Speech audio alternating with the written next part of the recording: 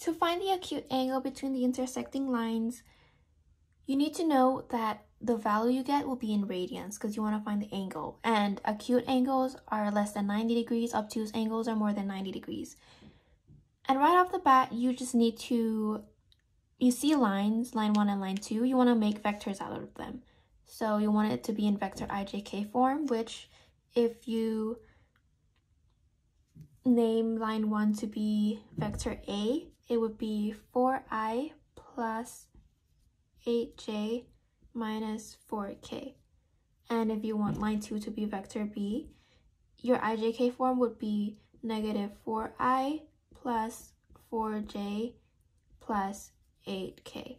Now that you have your vectors, you want to find the dot product of both of them. So dot product of A and B would be 4 times negative 4, which is negative 16, 8 times 4, which is 32, and negative 4 times 8, which is negative 32. And 32 and negative 32 cancels out, so you are left with the dot product of A and B to be negative 16.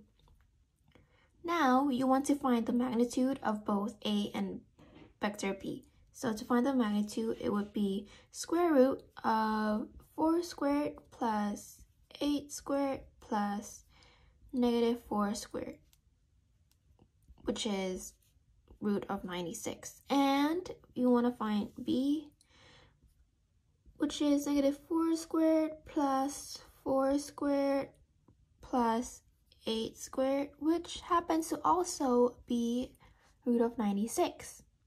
And if you plug negative 16 and root of 96 is into this equation, cosine theta, you would get cosine theta equals negative 16 over root of 96 times root of, oh, that is not 96, root of 96 times root of 96, which if you plug into the calculator, make sure that your calculator is in radian form. So if you're using the Casio, you would do shift, mode setup, and then number 4. And now you plug, oh, hold up. You want to find, okay, so find theta, it would be inverse of cosine negative 16 over root 96 times root 96, because you want to find the angle, which means you want to isolate theta. So back to where we were at. You would want to make sure that you're in radian form. And then now you want to do inverse cosine of negative 16 over root of 96 times root of 96, which you get 1.738. So this would be your angle in radian, 1.738 around. However, you do not know if this angle is acute or obtuse. And in order to know, you want to set your calculator into degree mode. So make sure that's in degree mode and then see if it's less than 90 degrees or more than 90 degrees. So you would do inverse of cosine of negative 16 over root, negative 16 over root of 96 times root of 96.